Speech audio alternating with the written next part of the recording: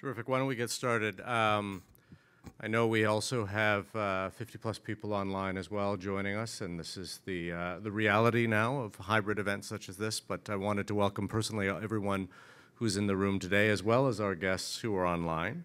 My name is Joseph Wong, and I'm a professor here at the Munk School of Global Affairs and Public Policy.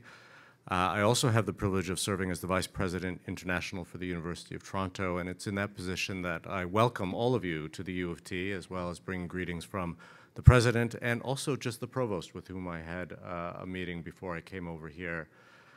Before we begin with the proceedings, I would like to acknowledge, first of all, the traditional territories of the Mississauga of the New Credit First Nation, Anishinaabe, Wendat, Huron, and Haudenosaunee Indigenous peoples, on which the Dalla Lana School of Public Health now stands. The territory was the subject of the Dish with One Spoon Wampum Belt Covenant, an agreement between the Iroquois Confederacy and Confederacy of the Ojibwe and allied nations to peaceably share and care for the resources around the Great Lakes. We would also like to pay our respects to all of our ancestors and to our present elders. It's my pleasure today to offer some welcoming remarks and some introductory remarks for our keynote speaker, Dr. Zulfiqar Bhutta. And he'll be talking about addressing maternal and child health and sustainable development, the do's and don'ts of doing so equitably. Zulfi is the 2022 John Dirks Canada Gairdner Global Health Award winner. He is the Robert Harding Chair in Global Child Health. He's the co-director of the SickKids Center for Global Child Health. He's a senior scientist at the Hospital for Sick Children and a professor in the Department of Pediatrics, Nutritional Sciences, and Public Health. It's really a tremendous honor to be able to offer some introductory remarks for this terrific event. Zulfi has had an extraordinary influence on me as a scholar. I'm a political scientist and a comparative public policy scholar, and Zulfi may not know this because we've had a few opportunities to interact personally over the last several years, but the specter of Zulfi and knowing that he's at SickKids and at the Center for Global Child Health has always loomed large over my own research as someone who's also concerned with issues of global health. He has always placed a premium on measurement, an extraordinary empirical researcher focused on not just conjecture and normative claims, but also deep and rich analysis of empirics. His concern is around equity, and I think this is really important when we unpack and we think about what equitable means. It really invokes notions of fairness, notions of justice, and this really then puts us in a place where it's not just simply a question of technocratic solutions to prevailing challenges, but he forces us to think in terms of our analysis, in terms of the work that we do, as I say, not just about the technocratic solutions that academics can or are more than prepared to offer, but also to think about how we need to, in the name of equity, be redressing historical injustice. It's really an active act of redressing those wrongs that preceded to where we are today. And he encourages us to not only think about this in the very locales within which perhaps our research sites are or the communities within which we work, but it's always about at scale.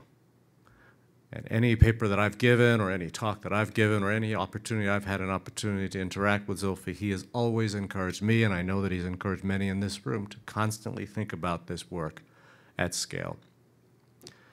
And in many ways, the talk that he's about to deliver, I think, sets us up very nicely to not only talk about the Sustainable Development Goals and the SDG agenda as it is being lived today, but when I think about Zulfi's work and what he represents and the academic standards that he demands of all of us, I'm also thinking about the post-2030 world, and we haven't had a chance to chat about this.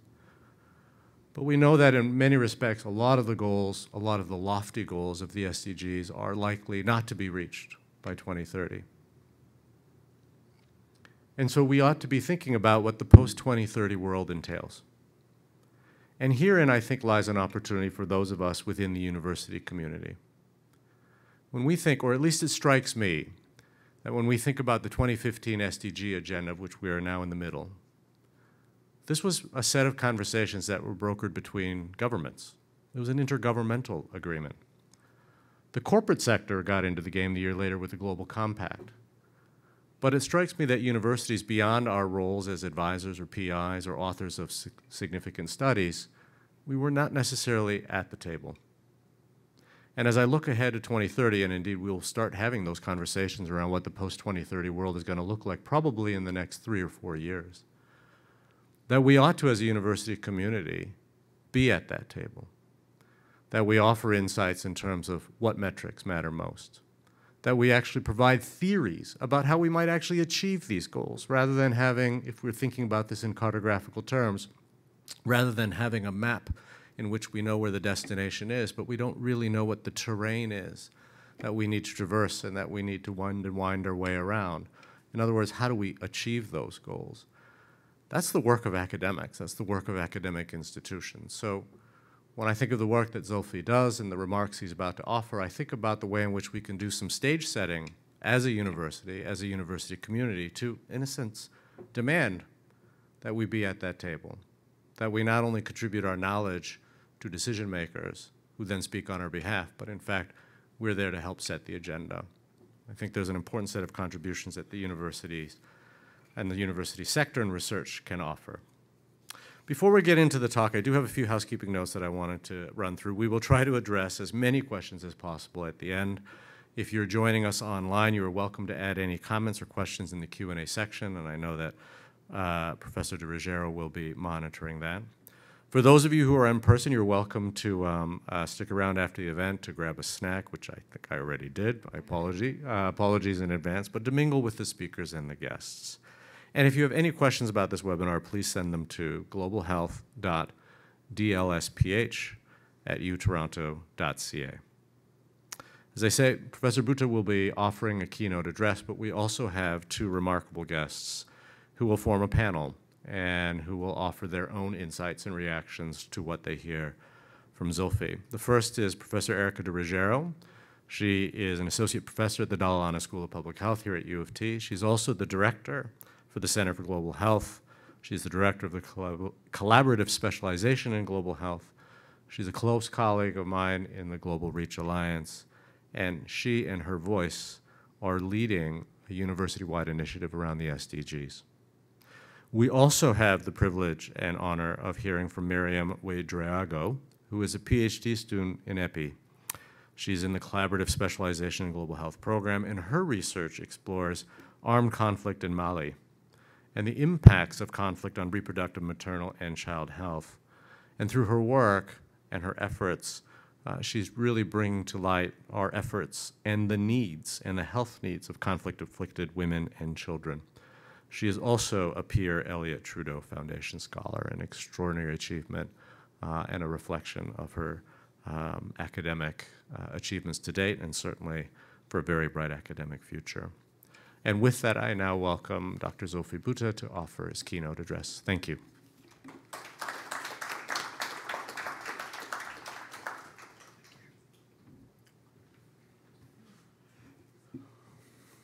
So thank you very much, Joe, for those extremely kind and thoughtful comments.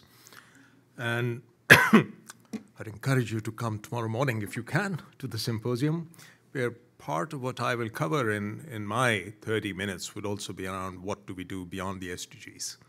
Because the SDGs are not only upon us, they've also been very rudely interrupted over the last few years.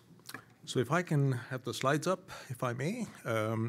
So what I hope to do, ladies and gentlemen, over the next 20 minutes or so, is to give you a very personal perspective on a topic that few people talk about, and was definitely not something on the radar screen when we began discussions on global maternal child health in the year 2000. So what I hope to cover is, first of all, the question as to why does this matter? And what were the lessons on equity that we imbibed towards the latter end of the Millennium Development Goals? I'll spend a little bit of time on measurement, because equity measurement isn't a straightforward issue, and there are a lot of new developments in terms of how we can do better than what we have done traditionally. I'll talk about strategies that have been used. Some of those I've been personally involved in, to try and see how you can bridge those gaps and those inequities that we can see. And I will, towards the end, talk a little bit about the don'ts. What are we beginning to learn from the experience of some of these approaches over the last 10, 15 years that help us guide as to how to move forward, so the pitfalls. I don't think I'll have quite enough time to talk about the SDGs, but as I mentioned, the discussion has now moved beyond the SDGs because we have hardly got 7 or 8 years left to the targets of the 2030 Sustainable Development Goals. So I'd encourage you to maybe potentially join us tomorrow morning at the symposium where I hope to speak about this. So the Millennium Development Goals were the first time that the world actually got together around global targets, aspirations, a vision for a better world than what we were living in. And although the goals were set in a relatively hurried, non-democratic process by just appointing committees and getting them to get together and pick some targets, they did pick targets at that time in the year 1999, and I sat on 2 of those committees that did represent some of the greatest global challenges that we face. So reducing child mortality from the figures that we thought we had at that time by 2/3 by the year 2015, and reducing maternal mortality by 3/4 by the year 2015. Now, every country was supposedly beginning with the target around where they were in 1990, but the world truly did not have exact measurement or figures as to where they were at that time. Most of these were guesstimates because a lot of the demographic and health surveys had only just begun to kick in many countries, so this was just plucked out of thin air. But I'm glad it was plucked out because it did give the world a target. It did give us all an aspirational goal. And by the time the world woke up to it, by the year 27, 28, many people began to take it very seriously. And what happened over this period of time, certainly post-2000, was nothing less than remarkable. So if you look at where we ended up in 2015, we were able to reduce child mortality from a potential base figure of 12.7 million deaths in 1990, 10 million deaths in 2000, to less than 6 million deaths by 2015. And if you took the increase in global population into account, the world ostensibly met Millennium Development Goal 4 target collectively. And this was one of the major reasons why people said, well, we've done so well, let's move on. Let's set ourselves an even higher target, a broader target in the Sustainable Development Goals. But it was very clear, even towards the end of the MDG period, that this progress, even though on aggregate was remarkable, it was unequal. And if you look at this global map in terms of which countries have achieved, you will see that a lot of the MDG 4 progress globally was driven by China, by large countries like Brazil, some countries in Southeast Asia, and also parts of the Middle East. And this tells you that these cumulative figures or aggregate figures do sometimes mislead you in terms of who's being left behind. And no one picked this much better than the executive director of UNICEF, Tony Lake, who actually came from a very different background than public health. Tony Lake was a director of CIA. And when he took over the helm of affairs at UNICEF, within a month of his taking office, he came up with this very poignant observation. And when he was presented these data on how countries had made progress, he latched onto the one thing that he was seeing across those data sets and made the statement that these global aggregate successes hide behind them tremendous moral and ethical failures. And he's talking about people who had been left behind on the basis of poverty, on the basis of geography, on the basis of ethnicity, marginalized populations. And a lot of people don't quite understand what he was alluding to.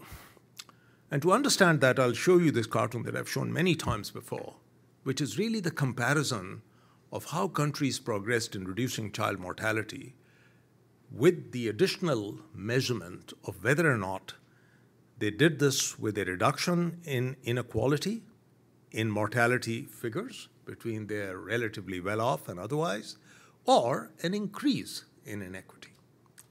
So if you see on the x-axis, there are these countries that have done very well. And some of them have actually seen also a reduction in inequality over this period of time. But look at this huge clustering of countries where, although they met their child mortality reduction targets, they actually saw an increase in inequality within their own geographies. Now, how does that happen? Now, that happens when you have programs and policies that generally reach the relatively well-off first, either on the basis of geographic advantage, those who live in big cities, those who are educated, those who are relatively rich and have access, or those who have vehicles and can get to facilities. So just like how a country's GDP per capita income on average can be driven by just the top 5% of the super billionaires in that country, the aggregate child mortality reduction can be driven by the relatively well-off. And that principle was extremely important in recognizing towards the end of the MDGs that we had missed a big issue in not only building our targets, but building the measurement issues around those targets. Now, we in the countdown for 2015 and 2030, an organization that I was fortunate to chair for about 15 years, we caught on that very early. And we came up with a number of ways of measuring these disparities. So how do we do this? So one of the earlier ways in which we presented inequities between countries and across various indicators was through these Manhattan plots. So each one of these dots in these bars are a country. And as you can see across the continuum of coverage for many interventions in women and child health, there are many countries who, although may have reached a reasonably high median rate of coverage, but you can see the disparity out there even for things like immunizations. And what we found was that these disparities were greatest when you were not dealing with vertical programs. Immunization is a vertical program. But where you were dealing with functional health systems and facilities that need to function 24/7, you found that many countries were far, far behind others. So this was one principle, one concept of showing disparities. Another way of doing that was to look at not just one indicator, but a composite set of indicators. And we came up with the concept of composite coverage indicators. This was initially 8, then was expanded to 11, then brought back to a number that you see at the bottom. And this looks at a range of service deliveries through both outreach workers, fixed health outposts, as well as vertical programs. And you show that through heat maps that the greater the composite coverage index, you find that it covers a wide span of interventions that go across reproductive health to child health, where these countries not only do well for this set of indicators, but they do well across services. So it's a mindset of equitable service delivery that often drives health services and encourages it to reach people who are not being reached. Another way of measuring that people very commonly use is to look at asset indices. You can't go and ask populations and people for how much they make, and sometimes money does not really measure poverty. Poverty is more than income, but assets was one way of looking at what deprivation meant for different people. So these asset indices across demographic and health surveys were used as a measure of looking at how did certain indicators pan out between the rich and the poor. And the way we showed that initially was through comparison of quintiles, asset quintiles. And as you can see on this graph, if you take child mortality here at the bottom, the poorest have fairly high child mortality, usually 2 to 2.5 times that which you see amongst the relatively rich in a given population. interestingly, we found very early on that although that was true for child mortality in aggregate, when you came to something like newborn mortality, that difference was minuscule. Now, what did that tell us at a very early stage? That even though child services were available in many countries, for newborn care, which required a very different set of interventions and an integration of maternal and newborn care around the period of childbirth, very few countries were doing very well. And that's why newborn mortality lagged so much behind child mortality in many places. Then we got a bit smarter and said, well, why don't we do it even better? Instead of quintiles, let's measure deciles. And that way we'll be able to tell if there are the ultra poor who are not captured with just looking at the bottom quintile, the bottom 25%. And as you can see, in some countries, this does capture the ultra poor. In others, it does not. But these measurements using asset quintiles or socioeconomic gradients don't quite capture many policy-relevant things that we wanted to capture. One of those was, how do you disaggregate the poor who are living in urban populations from those who are living in rural populations? So double disaggregation in looking at the poor who live in urban slums became a big challenge. And although we tried to do this in some ways, we could never convince policymakers that this was something that they could act upon. So in came additional methodologies, experimented by people who had statistical expertise to look at geospatial clustering of mortality. And Marshall Burke and Iran Ben David, colleagues of mine at Stanford, looked at a lot of this in the context of Africa. And they were able to show that not only these child mortality hotspots cluster, they frequently crossed borders, administrative borders, sovereign borders. Why? Because the drivers and determinants of mortality did not need passports.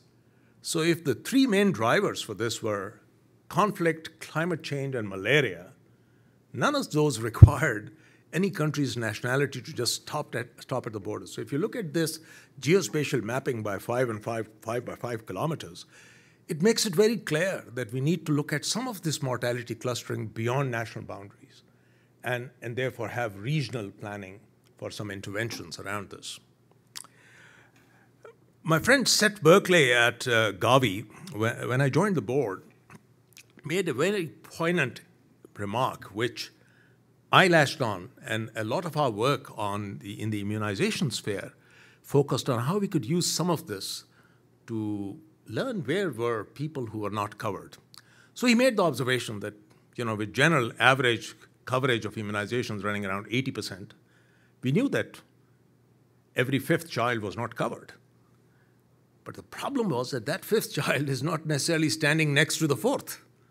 So in terms of identifying who those children are who are not being covered by immunizations or services, you needed to be smarter than just picking up these aggregate figures and putting them in advocacy terms. And that's how localization and targeting to identify some of these inequities and gaps in service delivery and coverage came about. I'll give you one example from my own work. These are hotspots of children who are unimmunized, who have 0 dose of any vaccine in a high-risk area of Karachi.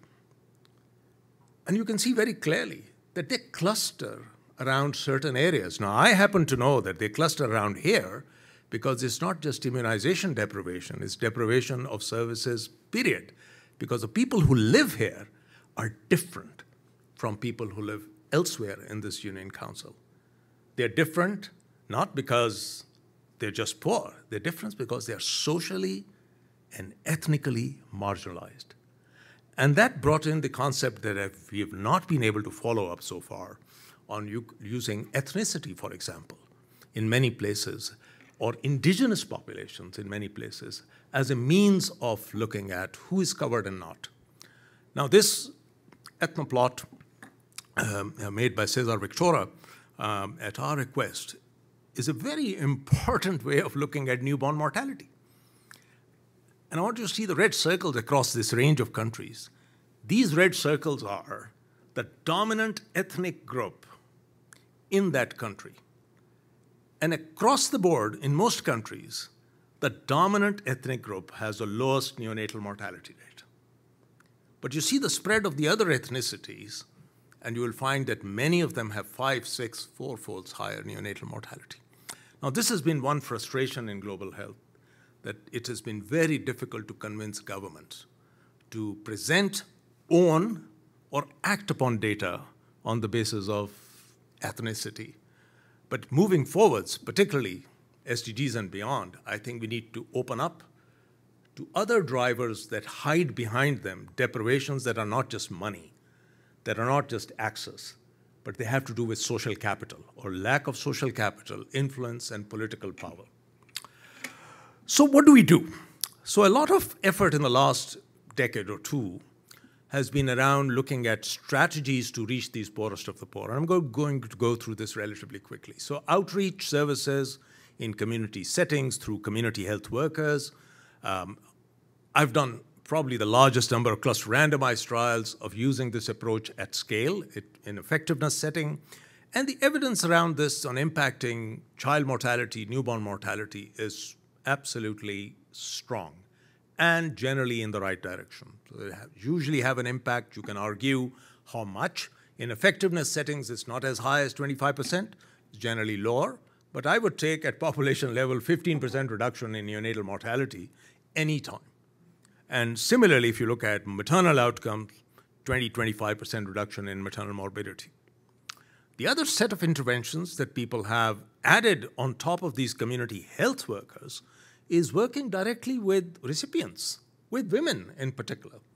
Because some of these issues of gender disparity do require empowering women through strategies that have to do with engagement, that have to do with reducing the sense of marginalization, and also encouraging them to perhaps develop much more resilience in the wake of poverty and deprivation. So women's group, Tony Costello's group has probably done the largest number of cluster randomized trials on this in South Asia and Africa. And just getting women together through this positive deviance self-help process makes a lot of difference. And the evidence around its impact on newborn mortality is pretty strong, generally up to about 20% reduction. And if you look at the direction of effect, which our group was able to analyze, it looks a lot of that is through also improved care seeking. Nothing magic happens at home for maternal and newborn mortality alone, unless it's also through access within the health services. What happens when you combine this? Can you combine community strategies of empowerment, engagement with communities, especially women, and also functional health workers who can then reach those communities and provide services without their having to travel 100 kilometers to a district hospital? Now, there are a number of examples of this, and I'll go through some of them tomorrow. But I wanted to show you how the eye does not see what the mind does not know. And examples of learning ourselves when we began our work in Karachi in the high-risk, insecure districts of looking at integration of community mobilization and immunizations through community health workers. So this is a 6-year experience at scale. So we're looking at close to around 4 million population in the highest risk districts of Karachi. And in the first phase, when we looked at the impact of these services on the subgroup that we were most interested in is, were we able to shift the full immunization rates in this population? You will notice at the bottom here that we were able to see a slight change in the overall coverage, but not any impact on the gap, the equity gap between the richest and the poorest quintile. I'm summarizing this in a relatively simple way. And that encouraged us to go back and see what were we missing in terms of community mobilization.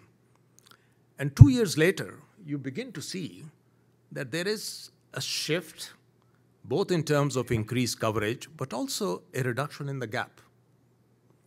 And in the final year, when we had got our act together, and the community had also developed a bit more confidence in what we were trying to do, you can see how it impacted on reducing the equity gap between the rich and the poor within these community things. This is not small. This is, as I said, 4.5 million population. And this is one of the first demonstrations that through this combination of approaches of community mobilization, engagement, and health outreach workers, you can actually reduce the equity gap even in urban settings, which people think is very challenging. So these are urban slums of Karachi where this could be done. The final thing that I want to talk about in terms of strategies is what people, and particularly people from schools such as this, are extremely interested in is poverty alleviation strategies, social safety nets. So cash transfers, whether they are conditional or unconditional. And one of the most remarkable examples of the success of a conditional cash transfer was the GSY scheme in India.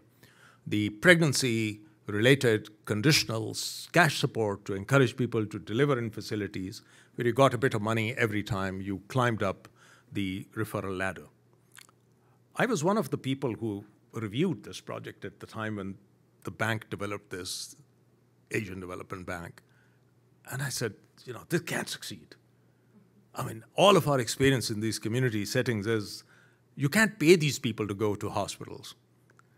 And yet this program was launched and I was proven wrong because in a remarkably short period of time, you could begin to see that how in some of the most difficult states, the referral patterns and women delivering in facilities changed. Not only did it change in numeric terms, but it also began to have an impact in terms of outcome. This one study by Steve Lim from IHME was one of the earlier ones that showed you through some statistical jugglery at that time that there may have been an impact on mortality. But be that as it may, even though it may not have impacted mortality as people think, it certainly encouraged poor people to go. So we know that this program has reached the poorest of the poor, and it has led to a change in terms of how facility deliveries in India, a big country, changed forever.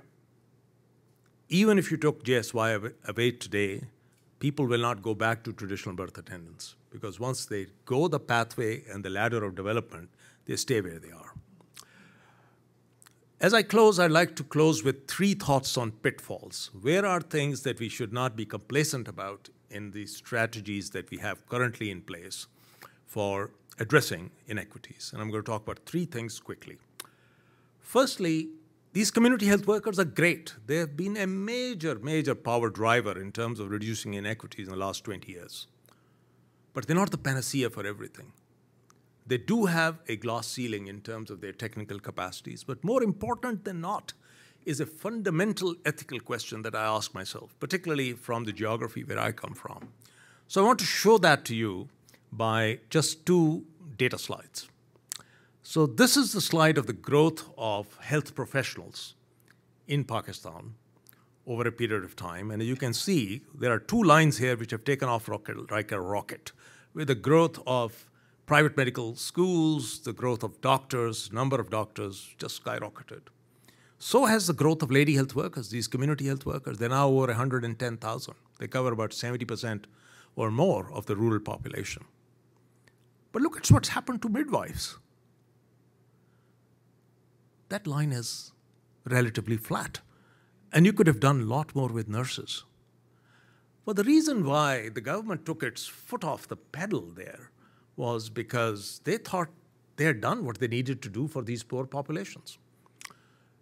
In 1994, the late Benazir Bhutto launched the Community Health Workers Program, the Lady Health Workers Program. We are sitting in 2022, almost 3 decades on. And what has developed over this period of time is a tiered health system in Pakistan where if you're rich and you live in a big city, you have access to a physician, you have access to an obstetrician, a nurse, or a midwife.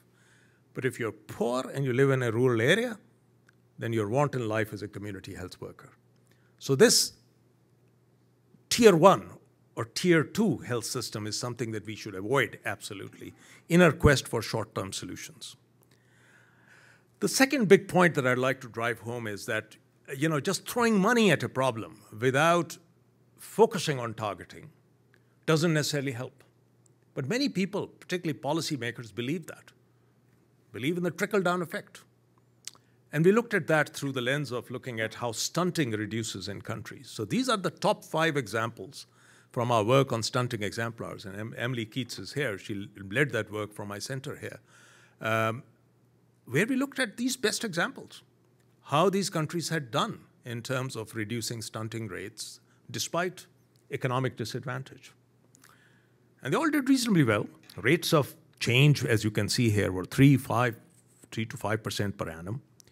But if you look at how they got there, while 2 of the countries, as these best exemplars, did so with a reduction in inequity, in Peru and Kyrgyz Republic, where there was a pro-poor program, the other 3 exemplars here actually saw an increase in inequity over a period of time because there wasn't targeting. There wasn't sufficient targeting. Now, you could argue that had they known better, they might have been able to do even better than what their policymakers did in this period of time. And the last example I want to show you is, again, back to, and this is hot off the press, actually. This was just published last week.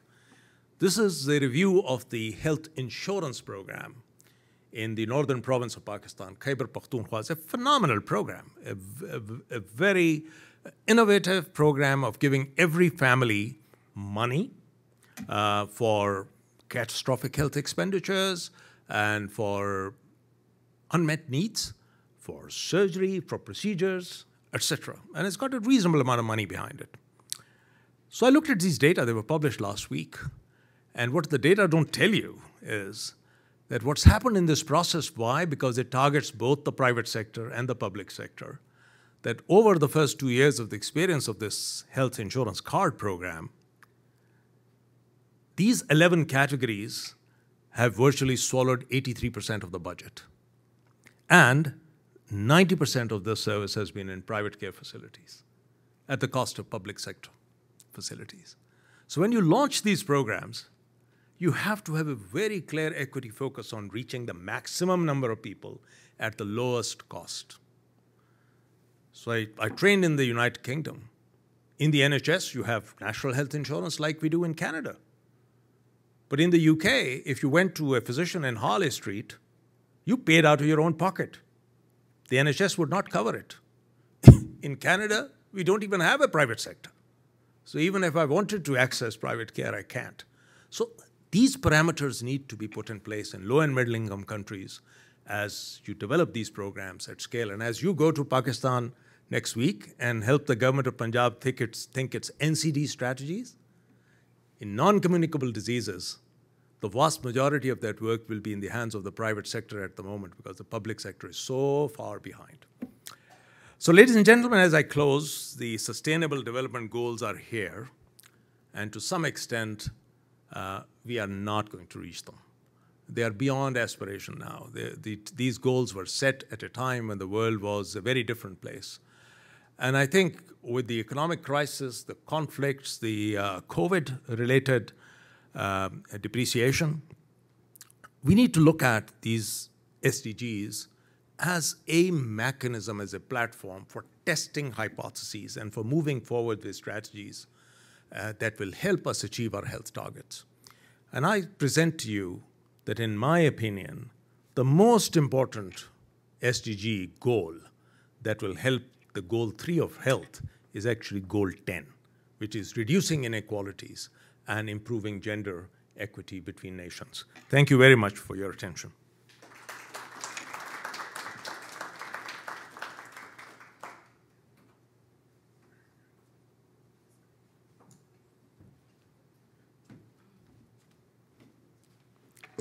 Thank you so much, Zufi, or Dr. Bhutta. You're a really tough act to follow. So what I'm going to do in the next 5 to 10 minutes, and then I'll turn things over to Miriam, is just to offer a few comments based on your presentation, but also to reflect a little bit on my own scholarship, including work I've been doing on evaluating the uptake of Sustainable Development Goals in high-income countries like ours, because as we all know, the SDGs did provide that opportunity for an accountability mechanism across all countries, whereas the MDGs disproportionately put the impact on low and middle-income countries unfairly. So as you really clearly outlined, you know, the overarching SDG agenda is, I think, a global framework for action for people, the planet, and for partnership, but we really have to start looking beyond for all the reasons you've already outlined. I did want to highlight that while they were an improvement on the MDGs, there are many existing problems with them that really need to be called out. I'm only going to highlight a few. One is that they are remarkably silent on the need to tackle racism.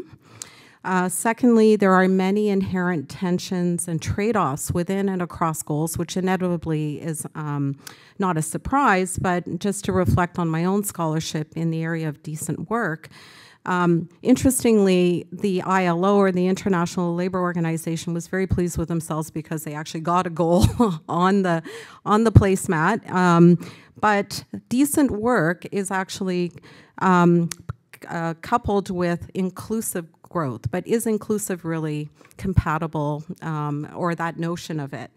And then finally, gender equality, again, is really an important goal, but it's very much framed in non-binary terms. And so I think there are already major problems with them as they exist, and we need to really interrogate that. What I wanted to do is to pick up on two conceptual issues that you raised, Zufi. One was, of course, equity, and the other was scale. And then I'll share just a few findings to close on the extent of uptake and scaling of the SDG agenda in Canada, just building on some of my own work. So Joe actually started to talk a little bit about this, but I just wanted to extend this thought around equity.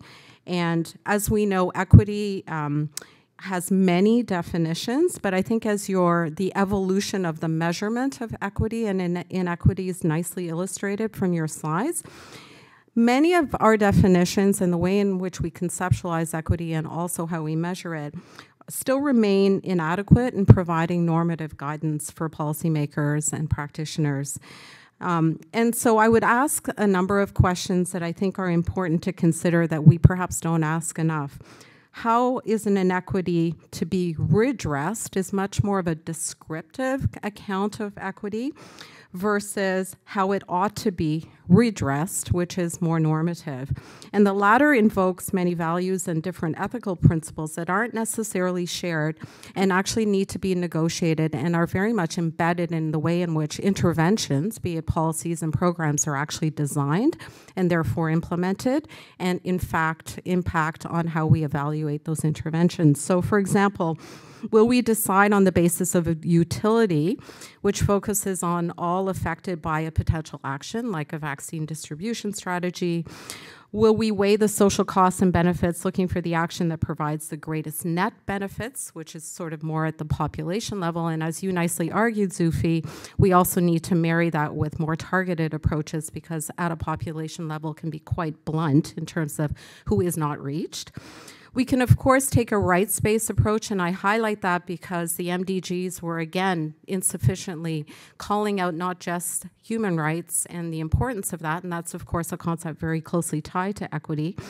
And we can also take a justice approach, which focuses on the fair distribution or redistribution, which is what's mainly needed, of the benefits and burdens. But that, I think, requires a number of moral principles to be upheld, and I want to relate it to a second point, which is how our interventions are actually designed, because that actually impacts, and you made this point towards the end of your presentation, we have targeted, universal, and increasingly we need to push for interventions that adhere to the principles of proportionate universalism. But that actually requires a very careful account of understanding the cumulative disadvantage that is facing different populations and different subpopulations. And often we lack information about the inputs, which is the interventions we're trying to measure the impact of and their equity effects. So I wanted to just raise a few of those points around equity, but the second point you raised briefly was at scale.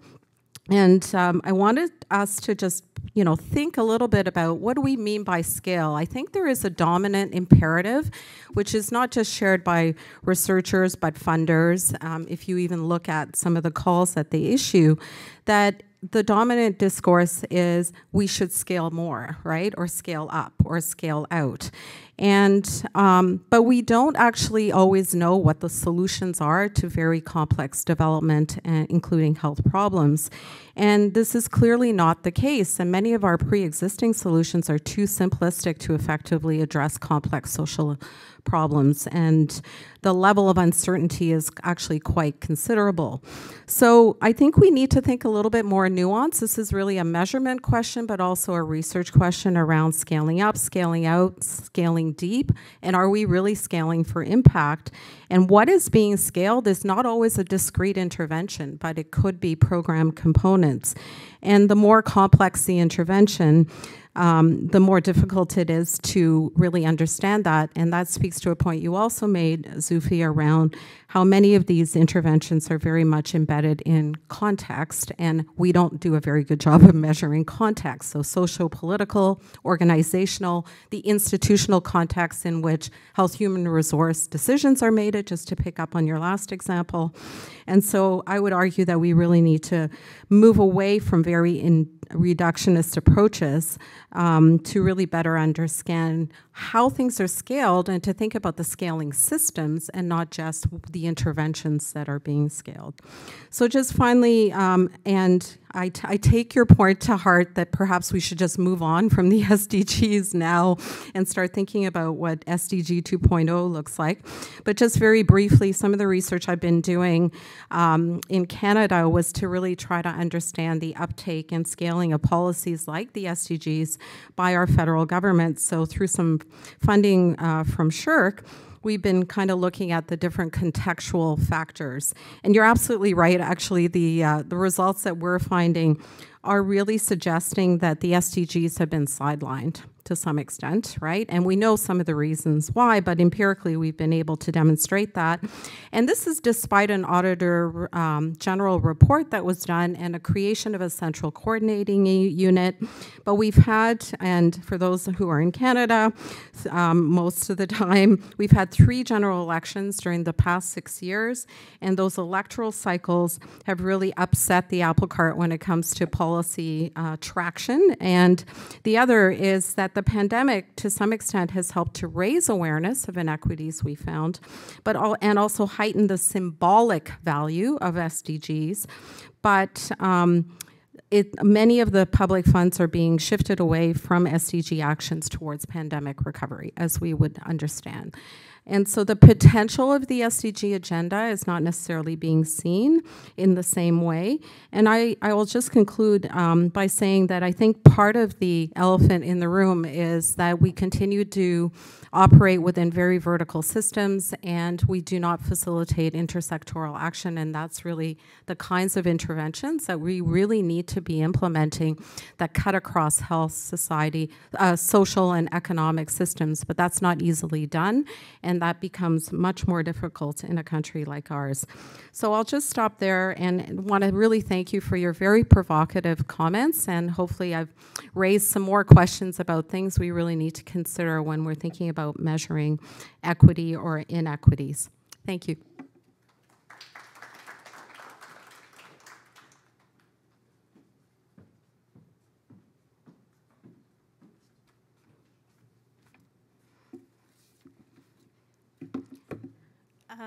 Hi, everyone.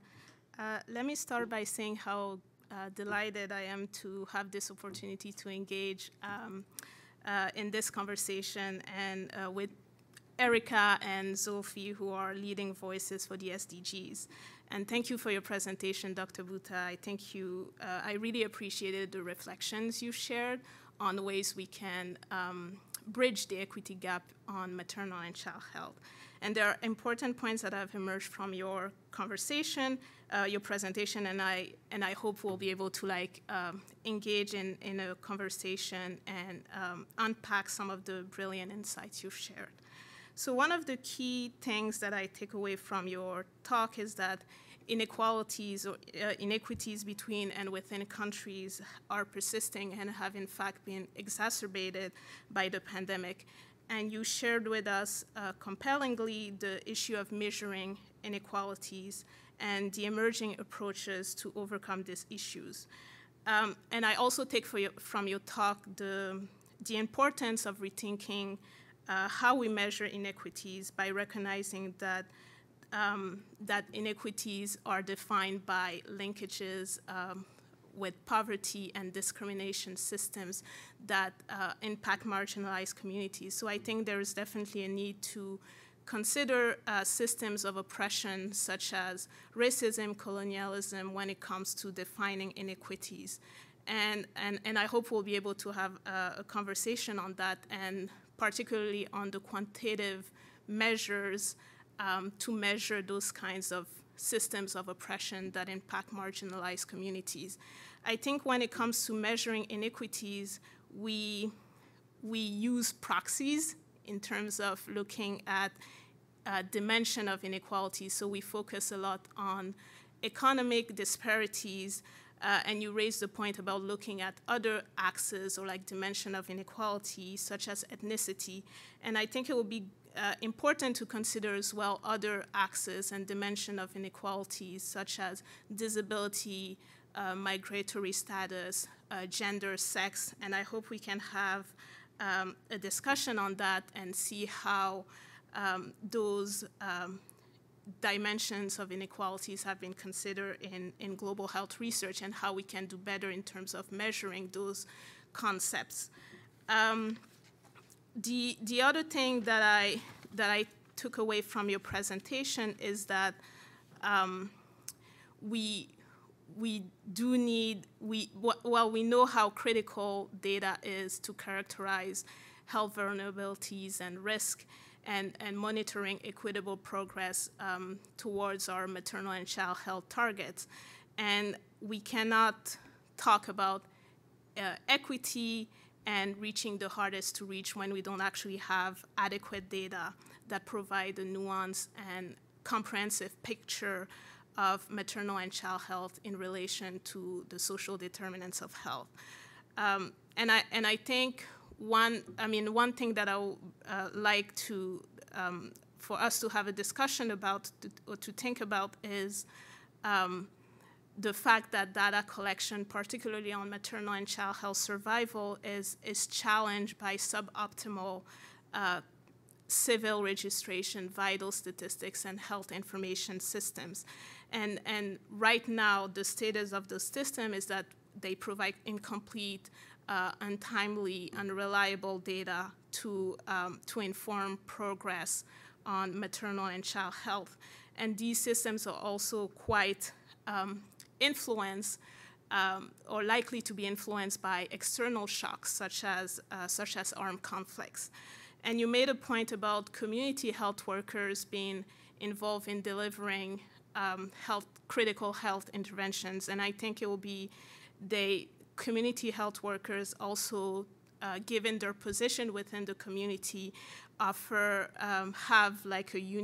hold a unique position to collect data not only on the health outcomes, but also on the social determinants of health. And I hope that we can have a discussion on that, on how we can collect data that is reflective, that is disaggregated, that is nuanced, that is comprehensive enough, and to share insights on which groups we're reaching and which group we're failing to reach. The other thing that I wanted to mention in terms of equity is that equity is important to consider when it comes to data, when it comes to who's track, who are we reaching when we talk about the SDGs. I think equity within partnerships are also critical. And I think that's something we're seeing more and more when it comes to equity, diversity, and inclusion, and making sure that the perspective of various actors are reflected, particularly when it comes to like actors and stakeholders from low and middle income countries. So I think those are things that we need to think about, ways to meaningfully and effectively engage communities, particularly diverse opinions within the communities, so that we can achieve equity in maternal and child health. And the last point that I will talk about is more in terms of, one thing that really resonated with me was, well, we need the right kind of data, but we also need to conduct the right kind of research. And we need to have a better sense of like what are the interventions that work for certain population and why. And I think that to me leads to the question of implementation sciences and incorporating those frameworks, those theories into the work that we do. So, so implementation sciences offer a great opportunity through integrating metrics and measures in order to evaluate successful interventions, and particularly how those interventions are reaching marginalized communities. So I think what came up from, what resonated with me was the need to look at the success of the intervention, what explained the success of intervention, but also look at the other side of the coin and look at why certain interventions are not working, and perhaps have also a dialogue on the implementation of interventions that are not successful or not acceptable or not effective for a particular population. So I definitely think that global health can benefit from integrating more implementation science framework. So those are the reflections that I wanted to share following your presentation. Thank you so much. It was very insightful, and I hope we can engage more in a conversation, because I have a lot of more questions than answer as a student. Thank you.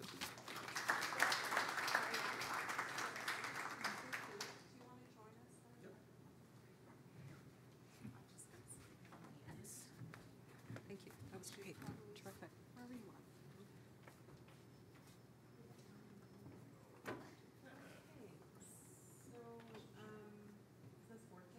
Will hear me? Okay. So we have time for questions. So now I'm switching hats. I'm your moderator. And so I'd like to maybe just go to a couple of questions online and then come back to the audience. And I see Joe has his eager hand up, and then Shellen. So I'll come back to both of you in a moment. So we have a question online. So going forward and looking beyond 2030, do we need to revise or replace the SDGs? And if so, how? And so maybe this will be spoiler alert from tomorrow's presentation on your, I have thoughts on that, but go ahead. So people have already begun to do that. Mm-hmm. So if you look at some of the investment frameworks that go beyond 2030, there are already models that have looked at trajectories based on the interruption and where people will go. And most of this work, Erica, I think will happen at country level. Mm-hmm. So I don't think at the global level we're going to see any change anytime soon, because the whole process is a juggernaut. To bring it now together to say, let's set up targets for 2040 is going to be very challenging. But I think at country level, where all the SDGs are nested, and because it's relative change over time in national targets, planning commissions need to start looking at where can they go, how do they want to go, and also, frankly, accept the fact that not all parts of the country are going to reach mm-hmm. a particular stage at the same time. And there's no harm in recognizing that, as long as you're able to fix those strategies and disparities. A little bit like the example that I gave from KPK. There was nothing wrong with building a health insurance program around catastrophic expenditures and illnesses. But what needed to happen was, and still needs to happen, is that you modify your strategy a year or two into the exercise to say, what do we need to do to fix it? Rather than suddenly discover 5 years down the road that you've actually created greater gaps and disparities between the public and private sector. Mm-hmm.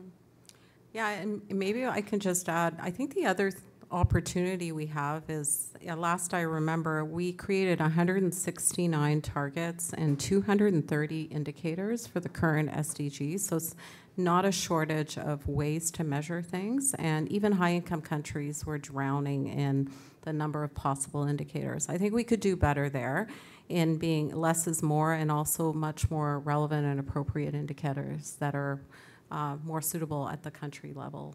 So I'm going to go to the audience, so in person, then I'll come back to the questions online. So Joe. Okay, thank you so much. Really terrific talk, Zulfi, and terrific commentary as well from Miriam and Erica. And I want to just offer some reactions with a question, but from the perspective of a political scientist and a political economist. And we've had lots of opportunities to chat before, and Stan and I have worked together before, and you know, there's a deep resonance in terms of the perspectives that we might bring to this. So the first is that your insight around the disaggregation and Tony Lake's quote, which is off-cited, which I think is terrific, is I think spot on. And there's a great deal of political science work that's looking at subnational variation in these outcomes. One of my former doctoral students has done a terrific study on maternal child health outcomes in Chile in looking at regional variations, subnational regional variations, and has found that, you know, in fact, whereas in the aggregate you may see an improvement, when you disaggregate, 41% of subnational units are actually getting worse, right? So I think it speaks to exactly the kind of insight that you're bringing. And you know, there are many political scientists who've also tried to then investigate, well, why? What are some of the causal reasons that we see this? And some really terrific work on Brazil, looking at conditional cash transfers in Bolsa Familia. Wendy Hunter has done some great work in looking at, for instance, community-level engagement, and essentially coding those communities or municipalities, of which there are over 5,000, and looking at those in which the community committees meet at least twice per month, just as a proxy of engagement. Very robust findings with respect to then take-up rates as well as reach rates on Bolsa Familia. The point you raise also about ethnicity and racism, and that others have raised as well in the context of armed conflict or ethnically divided societies, and the point that you raise about those in which there is a dominant ethnic group. I mean, from a political science point of view, it's very intuitive. We know that these are very real political problems.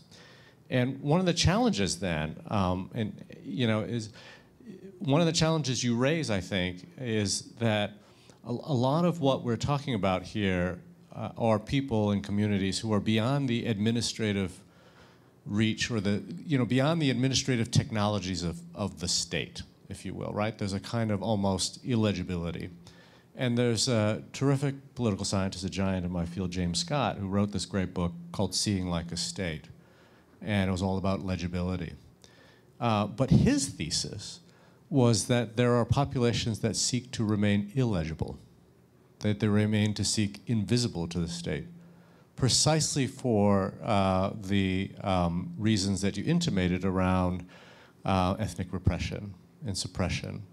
And therefore, the purposes of surviving, they actually need to stay outside and beyond the reach of the state.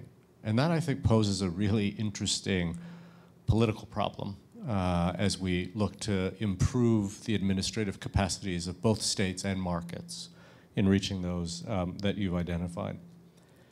I love the tension. I love the point that you brought up about targeting at scale. Because I think in some ways, and maybe it's, again, the economist in me, it's really almost an oxymoron. When we think about scale, we think about replicability. It's almost the opposite of targeting, right? When you're talking about targeting, you're really talking about precision and thinking more locally, more contextually. And I think that that just speaks to a really important tension in how we think about this. And this is something I've been thinking a lot about. How do you target with precision at scale without relying on the economies of scale to be generated through replicability? Which leads me to my last point, and really a question, and we've talked a little bit about this, and you know that we've done some work on this. that the marginal cost increases in increasing coverage after usually around 50–60% coverage begins to rise, not quite exponentially, but it certainly begins to rise at a much more steep curve, which makes it really problematic to get from coverage of 50% +1 if the marginal cost to reach that +1 is 2x over average. Or, as is the case in a piece we published, by the time you reach 100%, it's 4x over the average cost. That's really difficult to justify in terms of public policy or in terms of market logic. I would love to work with, because I know you're thinking about this, and I know you've got some real tremendous access to data. Does this data exist where we can actually track the marginal cost at that granular level, and can we bring that together and think about how we might be able to write some papers on that? In fact, I know you're really busy, I'm really busy. Can we just sit down for like an hour sometime? You bring your team, I'll bring my team, and let's just come out with 3 papers that we want to write together. Thanks. So any thoughts on that, Sufi? Big question. So we could easily spend an hour discussing this because these are all such rich comments. But let me reflect on where I'm coming from on this. So the ground reality in public health is that we're not going to get from A to Z in one go. But the whole point of my underscoring some of these things, Joe, is that if you don't bring them up, if you don't make them part of the discussion, dialogue, planning process, the pros and cons analysis, they'll never get done. Now, so let me start with, before I move to my own geography, by telling you how political decision-making is done and how sometimes difficult decisions are done if you take people along and are transparent. And I take the example of the fall of the Berlin Wall. When Germany united, the discrepancy, the disparity between East Germany and West Germany was phenomenal. In many things, including science and technology, in health and in education, you were looking at East Germany being at least 2 decades behind. Systems didn't exist. Data did not exist. They were strong in one element, they were very poor in others. A conscious decision was made by the political parties, by most importantly the leadership in Germany, that they were going to bring East Germany at par. And they would pay the cost for that everybody would understand, recognize, and sign up on. And it would take 15 years. But 15 years on, they would have equity across the entire nation. I think that's one of the most important and phenomenal examples of how collective, informed decision-making can bring people up from a very low base to an equitable status before long. Now, what I'm talking about in low and middle-income countries is not too different. For example, my group did the National Nutrition Survey in 2018 of the entire country with district-level power. That generally is not done. This was a survey at scale, took us 4 or 5 years, $10 million to do. The whole point in doing that at district level was that we would then be able to offer solutions that were district-specific. And that this whole cluster of 30 districts in the south of the country that were so far behind the rest would require greater level of investment, would require greater attention, human resource, commodities, poverty alleviation strategies, to bring them up at par, and not just periodically for the media to raise the issue of Tharparkar or other districts being so far behind. I learned a big lesson in that, is that science only drives policy to a certain extent, and you need to also have taken a degree in political science, which I hadn't taken. The problem is when you go to legislators and you talk about some people giving up their share of the budget and others getting more than the rest, then all science or evidence-based policy falls apart. And it just falls into the lap of the political leadership to do a Germany on Pakistan, which didn't happen. We tried with the last government, and we succeeded to some extent to say, can you launch some specific programs, special programs in those districts? But I have no regrets. I think highlighting those disparities, differences, contextual issues, and the marginal costs of doing so So as part of that exercise, we were also able to estimate how much additional money would be needed to make that happen. And the additional money was totally affordable within the system. It was completely affordable over a period of time within the grasp, but it would need to be sold to the political leadership using some of the lessons from political economy and decision-making that I think public health professionals don't necessarily have always. So I'd love to join hands and talk a little bit about how we could have done it differently. Mariam, do you have anything to comment on? Not on this point. Okay. Yeah, I think those are great points, and I think I would just add really briefly that we often add more programs, and we don't take ineffective programs out of the system, and they continue to consume resources and attention. And so we also have to be mindful of some of those trade-offs that occur. Shaolin, I think, and then I'll come to you if that's all right, John. Mike. Can you get the mic to, and then I'll come back. There's one question online, and then Dr. Dirks, I'll come to you as well. Thank you very much. Really wonderful talk and wonderful comments. I want to ask two questions. One is quite simple, another maybe a little bit complicated. The simple question that I think marrying the inequity is very important, but normally it's very challenging in a developing world setting. So we are going to do a RCT in Pakistan, but finding marrying the income or the sets would be quite time-consuming. So I wonder what would be your comments on that.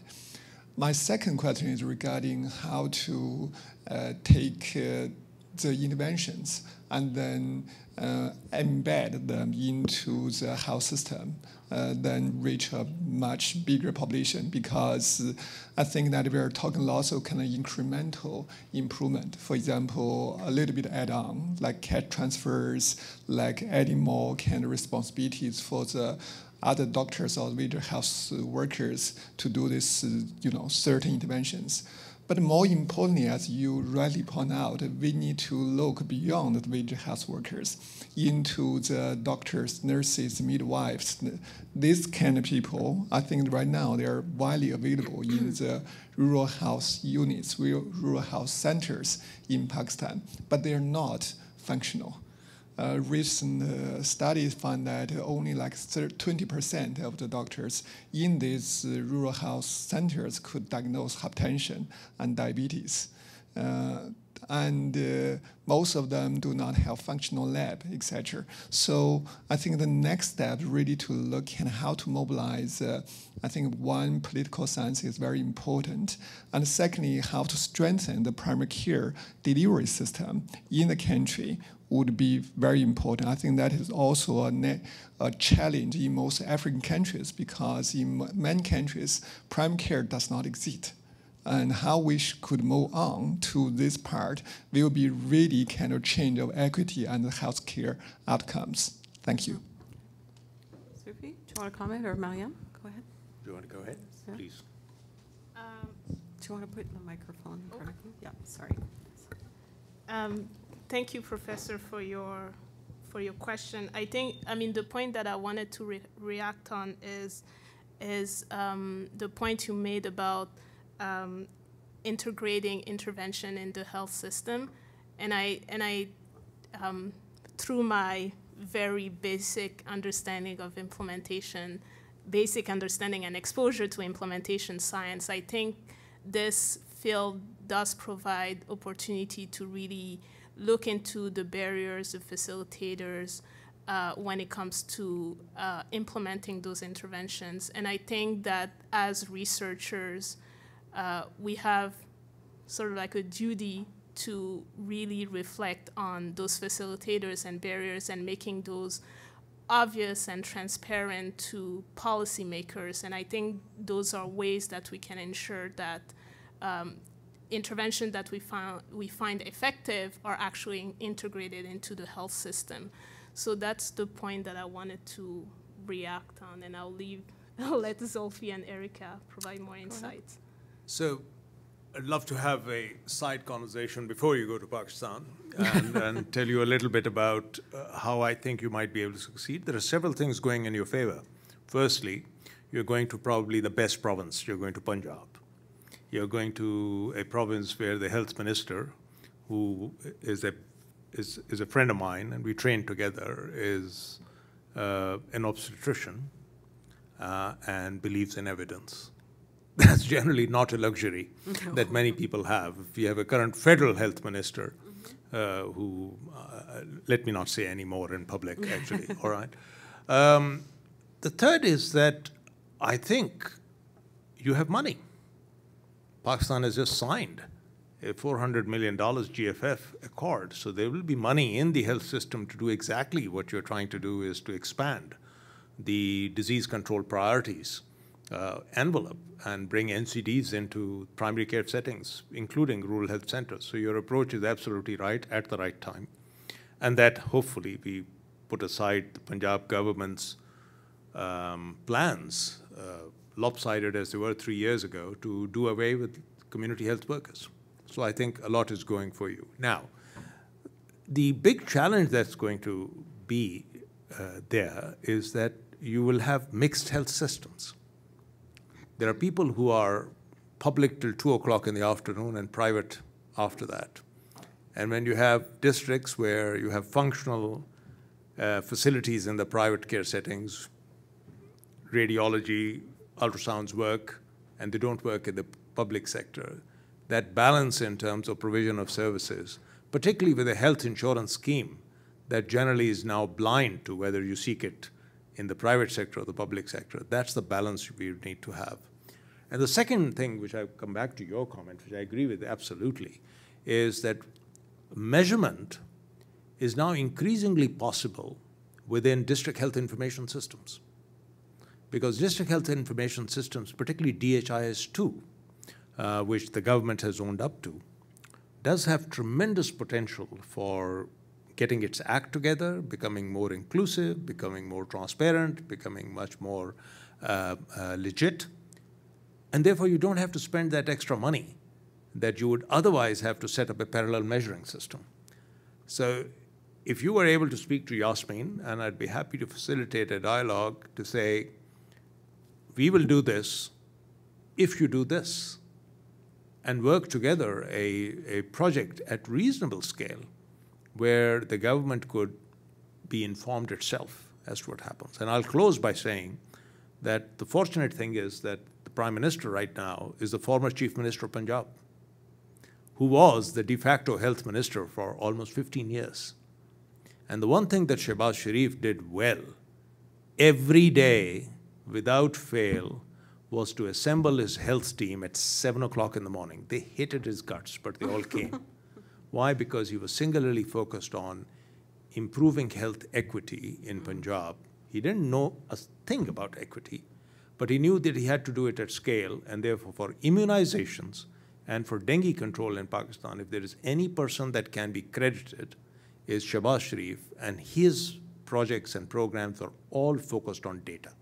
He wanted real-life data coming through the public sector systems from their own information outlets and not through surveys. And that was the secret of his success. Leadership matters at the right time. Dr. Dirks, go ahead. Microphone, please. Zulfi, I would like to ask you two questions. The first, when I first met you at AKU in Karachi 27 years ago, I was sent to different places. So one was the Kachi Abadis, or the ghetto areas of Pakistan, or Karachi, and the other one was to go into the mountains to see what the Al-Qaeda University had, or the development agency had done. Sufficient to say, even those mountains where you'd land, the communities had been built. So there was health care, there was education, child and maternal mortality declined. Girls went to school, went to high school, and developed trades and professions. But in Karachi, it was interesting too, because there were Kachi Abadis like the one led by Akhtar Hamid Khan in Orangi, where he built sewers, health units, brick, concrete houses, and so on. And you go, and I don't know what the parameters were, you can tell me, in terms of improvement, but next time there were a few others that were like that. So leadership was very critical. 3 years ago, I was in India for the child charity Children Believe, and I went into many Dalit villages, and also some in large cities like Chennai. And again, this was the result of building a community. The community gathering was mostly women, 95%. A few men stood at the back because most of the men were working somewhere else. Again, it was very powerful to see how how powerful this was and how ambitious this community was, whereas before it had been totally neglected. Again, I discussed this then with a recent Secretary of India of Health, and he poo-pooed it a bit because he said the men still brought too much alcohol and violence into these villages. But it's again against an issue too that we face in Canada and some of our communities. So the question how to strengthen communities and build them one by one. These things can't be done easily on a large scale when you're dealing with multi-millions. So my second question relates to SDG, and I guess the apparent now that the achievement of the goals will probably not be realized and take a longer period of time. I read an interesting opinion the other day that said, as a result of severe episodes in climate change, heat, drought, the new war in Ukraine, clashes elsewhere, it's time to focus more on dealing with the insults that occur. And we, as Canadians, we realize even the recent fires, the long drought in British Columbia, even Canadians are poor at this in terms of manning the necessary help, the skills that are needed to deal with this quickly. And of course, in many countries, many children die as a result of this. So these are complex issues. I'd welcome your opinions. So John, for every complex question, there is a simple answer, and more often than not, it's wrong. So I'll try and tackle the first one, which pertains to community development. And there I am reasonably clear in my mind that there are some levers that will accelerate community development and engagement. And those levers are more often than not women, and more often than not tackling gender inequity, straight on, earlier on. And the strongest lever that I've seen in influencing development, and particularly health, is education. I come from the northwest frontier, the Khyber Pakhtunkhwa province of Pakistan, which 40 years ago, 50 years ago, when I was growing up there, was probably the most backward, poor province in the country. Half the population or more were tribal areas. Deep-rooted feudalism with land ownership in the hands of a relative few. I have seen in my own lifetime, partly through a political process, but also through a process of social rebellion coming from the grassroots, you call that militancy or whatever, the entire social fabric and the disparities in that province reduce, change, and disappear.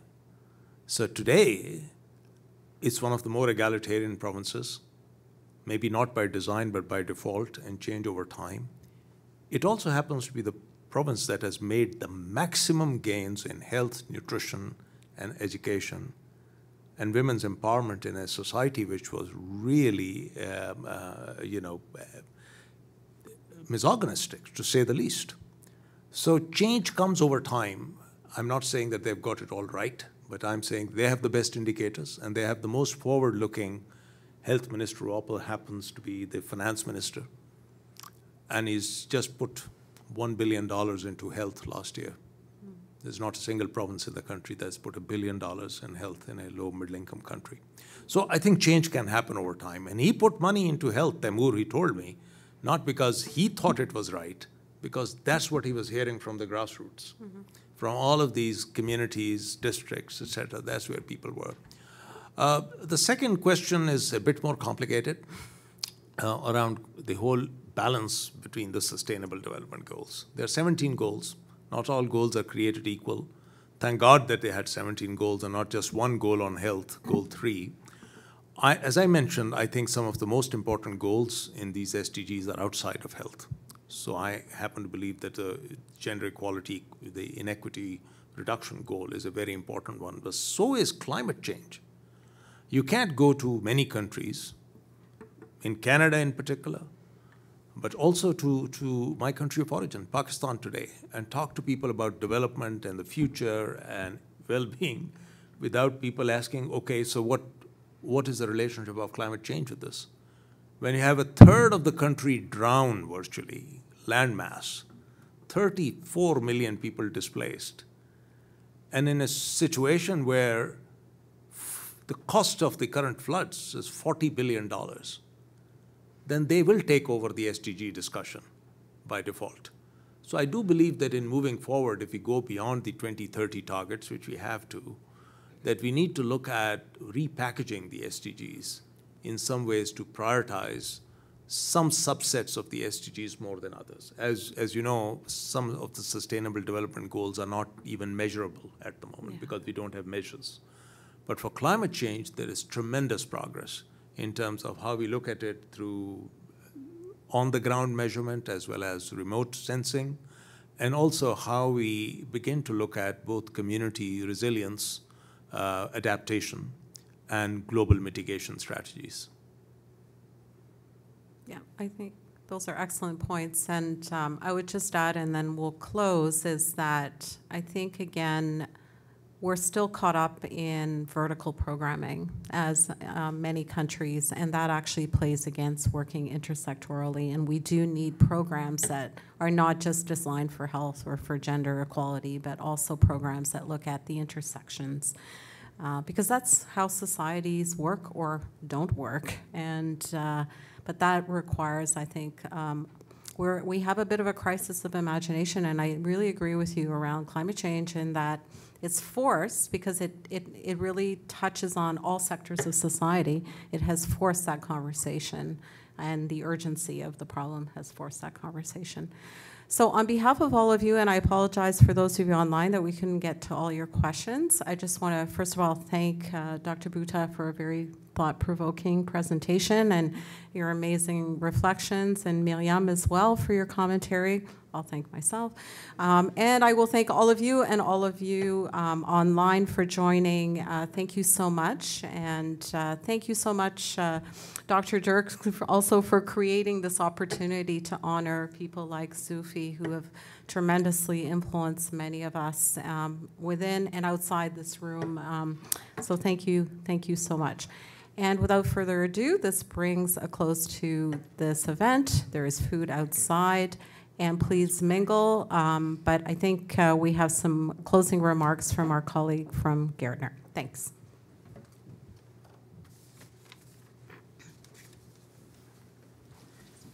Hello.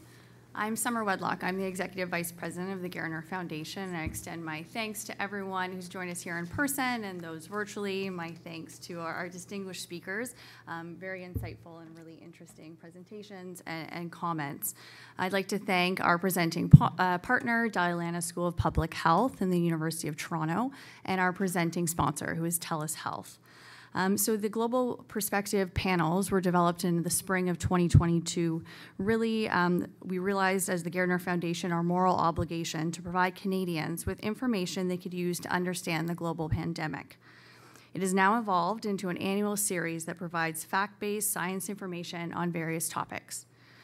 Today's speakers have given us a lot to think about, and I do hope that you'll join us in the reception afterwards. This event is part of Gairdner Science Week. So tomorrow you can hear from Dr. Bhutta again alongside the rest of our 2022 laureates in the Mars Auditorium. So please, I hope that you'll join us. And you can also find out more information about Gairdner on our website, gairdner.org, or follow us on social media at Gairdner Awards. Thank you very much, and hope to see you tomorrow.